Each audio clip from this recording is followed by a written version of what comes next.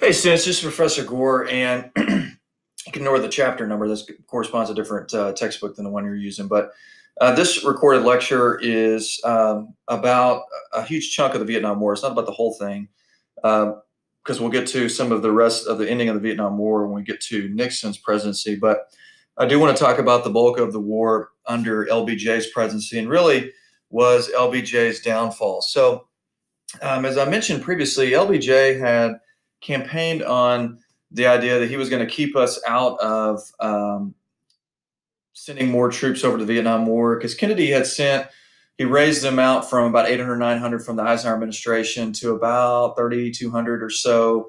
And then his last year in office, he raised it to about a little over 16,000. And so when LBJ serves really the last year of Kennedy's term in 1964, he had ran in that campaign for the 1964 election that he didn't want to send American boys to fight a war the Asian boys ought to be fighting. So, but he ends up pledging to support South Vietnam, and then ends up escalating the war, and really kind of sold the public on what the opposite of what his intentions were. And so here's a quote he gave at a speech where he was speaking to college students at Johns Hopkins University. So he was asked, "Why are we in South Vietnam?" And he says, "We're there because we have a promise to keep. Since 1954, every American president has offered to support the people of South Vietnam. We have helped to build and we have helped to defend. Thus, over many years, we have made a national pledge to help South Vietnam defend its independence." He also says, "I intend to keep our promise, to honor that pledge, to abandon the small, brave nation to its enemy, to the terror that must follow would be an unforgivable wrong. We are there to strengthen world order." Okay. Around the globe, from Berlin to Thailand, are people whose well-being rests in part on the belief they can count on us if they are attacked. To leave Vietnam to its fate would shake the confidence of all these people in the value of American commitment, and the result will be increased unrest and instability or even war. So, but what ends up happening is Johnson said that he didn't want to send us into another war, but actually he was looking for a reason to have an excuse to send troops over into war. So while conducting reconnaissance missions off the coast of North Vietnam, the U.S. destroyer Maddox was apparently fired upon. Now, if you get a chance to watch the Ken Burns documentary on the Vietnam War, which is great, it's too long for me to have you guys watch it, and it is intense in places for sure. Um, Basically, what the USS Maddox wasn't even sure it was attacked, but it thought it was attacked, and said that basically North Vietnam provoked this conflict. Now, Ho Chi Minh said that he didn't want that, and was angered to hear that a potential North Vietnamese vessel might have had a run-in with an American naval vessel. So what ends up happening is Congress gives what is called the Gulf of Tonkin Resolution. And in that resolution, which the Gulf of Tonkin Resolution, you want to take notes on, put a star on, underline, in case you have it on a quiz or a test. It basically gave the president blank check powers, basically a blank check of how much money you can use to spend to stop the spread of communism in South Vietnam, and use any force you deem necessary. Okay. Now, if you look at troop levels in 1964, the first full year Johnson is in office, the troop levels have risen from when Kennedy was last in office, just over 16,000, to now 23,300. Of course, the ARVN troops, which are South Vietnamese troops, are at 514,000. And so, but let's look at when the war is going to be Americanized. So the war had been going on as a civil war between the North and the South since the 50s. Okay, since No Diem refused to allow reunification elections because most likely he would have lost against Ho Chi Minh. And then later, Le Duan is going to be the leader of really the guy calling the shots in the Vietnam War, and he does some controversial things himself. But what ends up happening is after the Gulf of Tonkin Resolution was passed, the United States is going to commit to fighting for South Vietnam. So not just sending in weapons, military supplies, and not just sending in military advisors who are advising the ARVN troops how to fight, but now they're actually going to be fighting themselves, really starting in 1965. And so the escalation, which was accomplished in the early months of 1965, took two forms: deployment of American ground troops and intensification of bombing against North Vietnam. And the U.S. government, its military, is going to drop more bombs on North Vietnam that was dropped on Germany, Italy, and Japan combined during World War II, if that tells you how many bombs were dropped. By 1966, more than 380,000 American soldiers were stationed in Vietnam, and by 1967, there were 485,000, and by 1968, 536,000, and so forth. It does expand presidential power with the Gulf of Tonkin resolution. And we look back on it today, and historians are like, Johnson, this was a clear misstep in his presidency. And so I'm going to show you several maps that shows you aspects of South Vietnam. I want to take note of this. Okay, so here's North Vietnam. You notice its border to China. So if you remember in the Korean conflict, when American forces got close to the Yalu River, okay, China invaded and drove American forces back. So if the U.S. decides to do a full-scale invasion of North Vietnam, what can you assume would most likely happen if it tried to conquer all of North Vietnam? Well, you can assume that China would invade just like they had done with North Korea and drive the American forces back because they have overwhelmingly numbers of military personnel. And so, would Johnson drop an atomic bomb on China? That's that's a discussion that they weren't wanting to have. And so what's happening is North Vietnam is getting military weapons from China and the Soviet Union. So there's two forces that the ARVN, anytime you hear me say ARVN, I'm talking about South Vietnam. It's military, okay, that was backing the democratic government of South Vietnam. Now, granted, there wasn't always really fair democracy there, but that's beside the point. And then the other one is commonly called the Viet Cong, like the National Liberation Front. These are South Vietnamese communist, okay? So the Viet Cong are South Vietnamese communist, okay? And then the NVA is the North Vietnamese Army, okay? So I know it's confusing because you're talking about the NVA and the Viet Cong, and then also the ARVN, which was on the outside of the United States and so forth. So the North Vietnamese forces are getting supplies from China and the Soviet Union. The hard part is getting them down into North South Vietnam because American forces have the demilitarized zone blocked off. So what they would do is they would go in through neutral Laos and Cambodia and then bring them into Viet Cong forces. And then as the NVA North Vietnamese Army increasingly moves and operates in here, then there's going to be conflict, okay? And so there's going to be attacks at various times in different parts of the country. So the Ho Chi Minh Trail, definitely want to know what that is. This is where North Vietnamese troops supplied the Viet Cong or other North Vietnamese troops already there through neutral Laos and Cambodia. Okay. Now later, the United States, at the end of the war under the Nixon administration, is going to go into Laos and Cambodia, and they did so without congressional approval, and that's going to be controversial. Now, eventually, the ARVN will invade without the U.S. support towards the end of the war for the U.S., and the U.S. doesn't go with them, okay, because Congress said no. You can see all these different places. These are conflicts that happen. Now, what's hard about the Vietnam War, okay, this is one thing you have to understand why Vietnam War veterans suffered from such high rates of post-traumatic stress disorder, is who was the enemy, okay? Because particularly Viet Cong would be villagers by the daytime, waving at you and offering you help and so forth. And then at night, they're running operations to kill you. And it was very stressful to figure out who the enemy was. I mean, the other thing, too, is strategically, the American strategy is what's called body counts. So anytime there's an engagement, they want to kill as many of the Viet Cong or the North Vietnamese Army as they can, and then count the number of bodies that they have killed. And so they thought if they dropped X amount of bombs, if they did X amount of operations, of course, X is supposed to be some random number, then they would eventually wear down the Viet Cong, eventually wear down the North Vietnamese Army, and they would eventually sue for peace. That's actually not what happens. Instead, for everyone you kill, it ends up more rise up and so forth. And there were innocent people in these South Vietnamese villages who were targeted and unfairly punished because the Viet Cong, it was so difficult to tell who was who. And so that provides challenges for the ARVN forces and the American forces. And now if you look in 1965, the year that the U.S. Air Force Base at Pleiku was attacked, now the United States has upped its level. So here Johnson had said the year before, we're not going to send American boys to fight a war, Asian boys ought to be fighting. Well, look at that. 23,000 to drop shoots up to 184,000. That Gulf of Tonkin resolution definitely went into effect. Now the ARVN forces have increased, and now also you have a few forces from other countries, even South Korea, because they were all part of SEATO, the Southeast Asian Treaty Organization Pact, and that pledged support. They didn't do as much though as the ARVN and American forces did.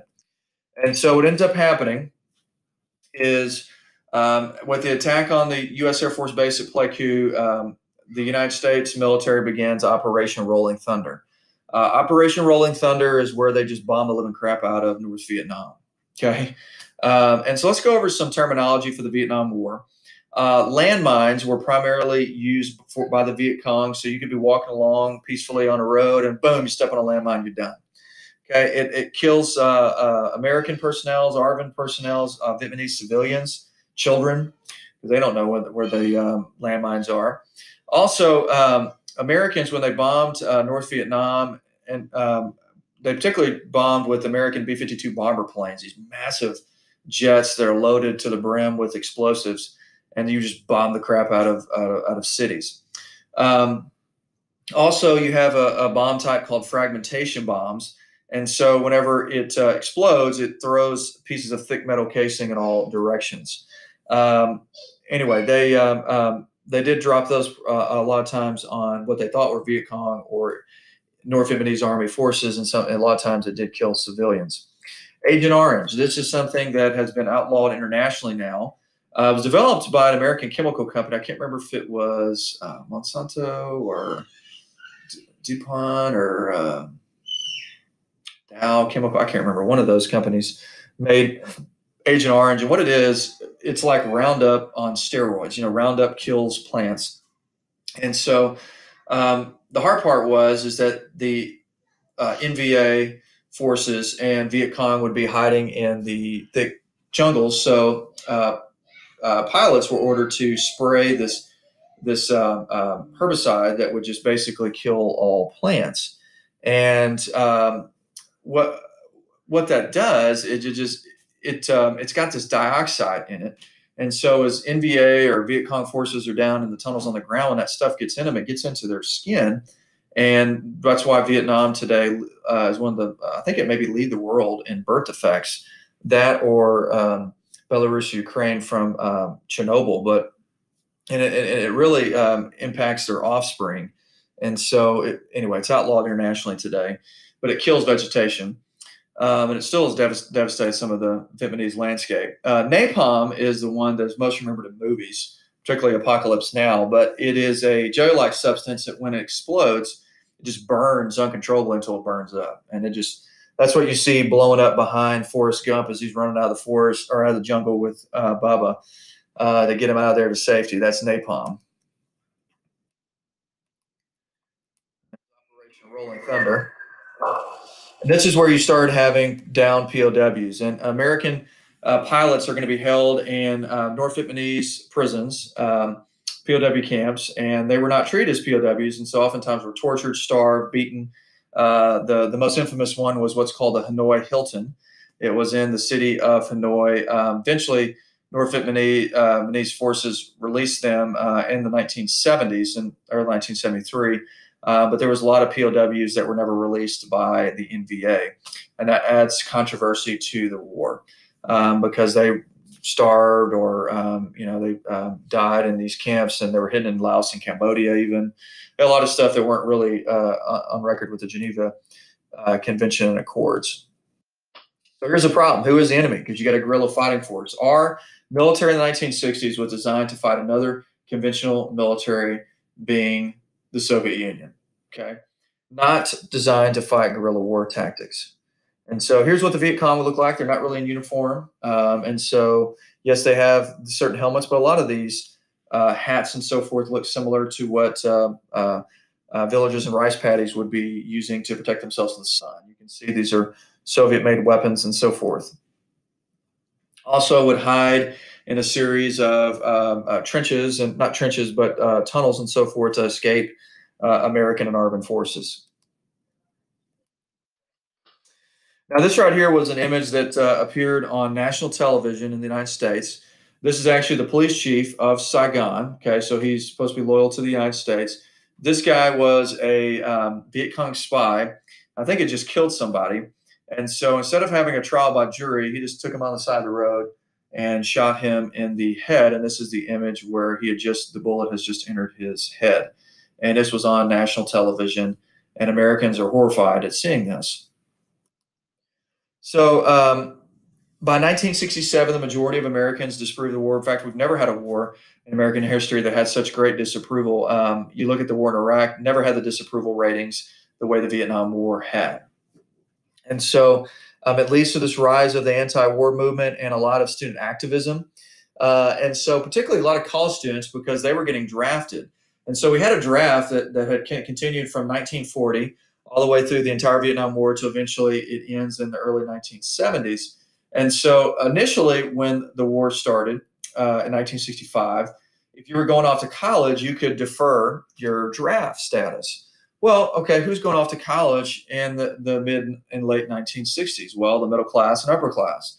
So those that are getting drafted who couldn't defer from it were poor rural whites and other groups across the country, and poor minorities, particularly African Americans, in cities. And so what you have is you have a disproportionate number of poor people fighting the war. Now, later Nixon's going to change that, but still. And so, like, for instance, the overall African American population, you had a higher percentage of African American men fighting than you did of white men or other groups. And you still had Hispanics that were fighting, Native Americans that were fighting, and so forth in the Vietnam War. And this free speech movement began on college campuses to basically protest the Vietnam War and would occupy different college buildings and so forth to try to get attention and the protest of the war. And these are actually troops or MPs that are protecting or from protesters at Columbia University and so forth. But they also had demonstrations numerous times at the Pentagon in D.C. And here's some more protesters.